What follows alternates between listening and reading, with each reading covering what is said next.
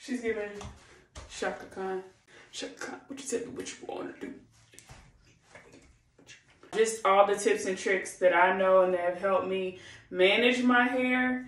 Having the right tools, the right products, and just a little couple things that'll help you out with your hair journey or help just having healthy hair and less tangles. That's the goal. So before I get started, I'm going to go ahead and apply this hydration mask to my face. So just ignore it. So I got my hair straightened about 4 or 5 weeks ago. I always try to stretch it out as long as I can before I wash it, just to minimize the manipulation that is done to my hair. Tip number 2, minimize tension. So to do that, I'm using clips instead of hair ties. Anytime that I can use clips in place of hair ties for a temporary hold, it minimizes tension on my hair. I do that when styling different styles and also when washing my hair. Another thing you want to avoid is styles that are too tight, as well as any style that has a lot of pull on your edges. That is one way that I've been able to keep my edges full. I know it looks good, ladies, and I know we want our hair to be neat, but it doesn't have to be so much tension on your edges. It's okay for your styles to get older. Here I'm just finishing the section of my hair so we can go ahead and get started on the shampoo process.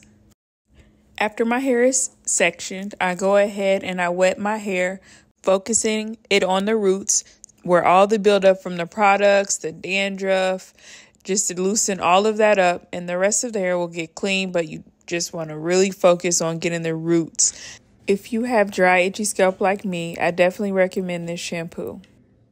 Not only does it relieve my dry, itchy scalp, it removes all the buildup, which is really hard to find a shampoo that does that without irritating my skin. I've been using this shampoo for 3 to 4 years. Next, we're going to go in and detangle the sections as we add the shampoo so our hair doesn't get too tangled throughout the whole time we're doing our hair.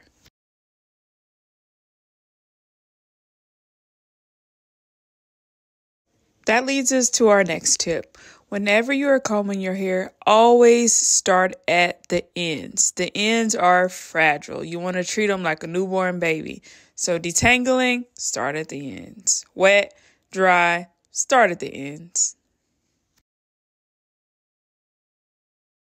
I'm going to braid this section up and continue the process throughout my entire head.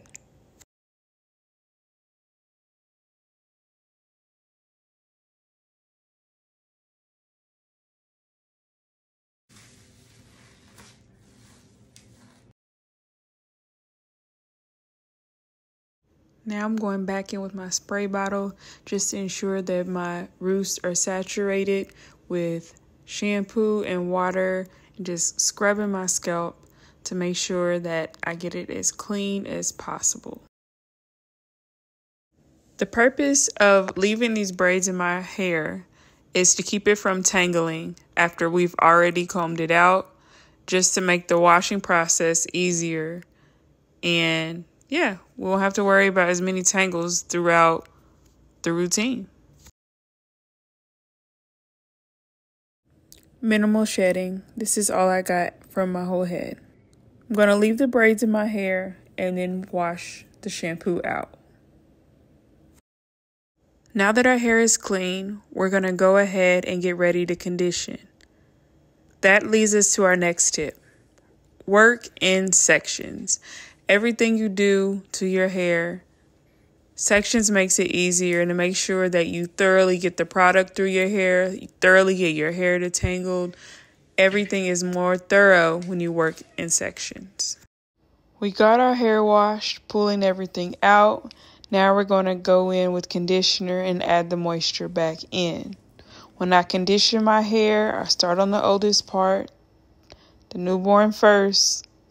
Condition the ends first and make sure the conditioner is thoroughly combed through the ends to make sure it gets on every strand of hair. So take your time with this and make sure every single hair strand is coated to ensure the moisture stays in each hair follicle.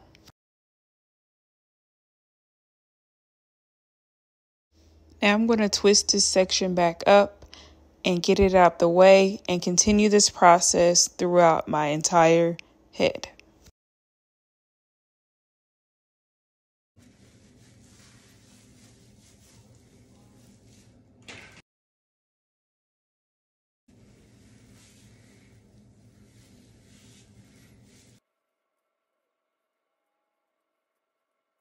Tip number 6, be gentle on your ends. When I get to the ends, it's thinner than the rest of our hair and it doesn't always want to braid. So I just twist it instead, and wherever my hair wants to stop braiding, I stop braiding and I twist it.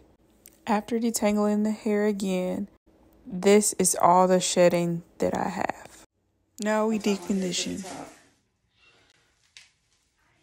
Just to ensure that my ends stay in the bag all night, because it needs the most moisture.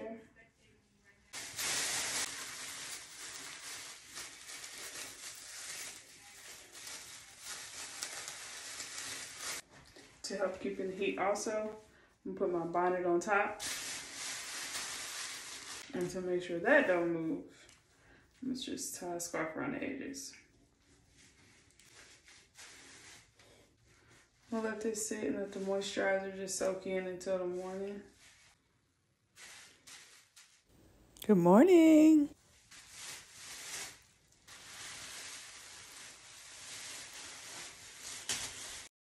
If you hadn't noticed, my hair is transitioning, so my end curl pattern is looser and finer because I used to get Brazilian blowouts.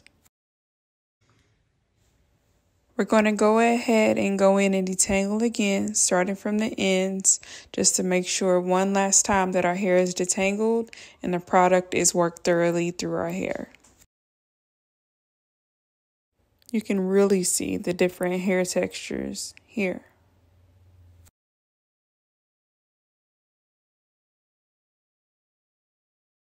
Repeating the same process on the other side before we rinse out our hair.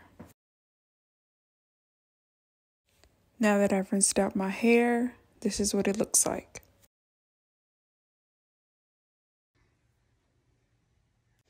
Next, I'm getting ready to blow dry my hair, but you know the drill. Section and detangle.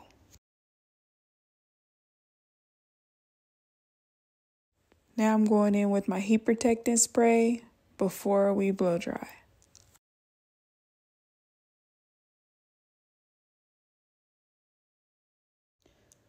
When I blow dry my hair, I go in with medium heat, but on high fan, if that makes sense. So mine has a 1 and a 2 for heat and a 1 and a 2 for speed. So I picked the second speed, but the lower heat. That leads us into our next tip. Avoid as much direct heat as possible. Heat damage is one of the #1 reasons that we have breakage, so focus on using as lower heat and not as much direct heat on your hair as possible.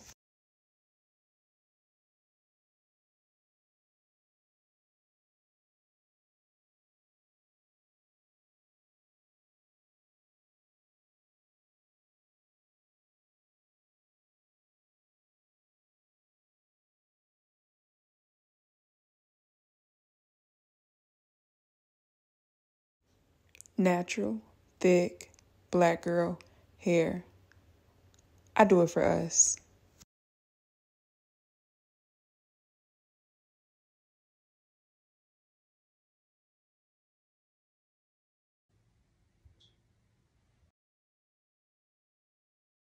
I only blow dry my hair out like this when I'm getting a protective style that requires it.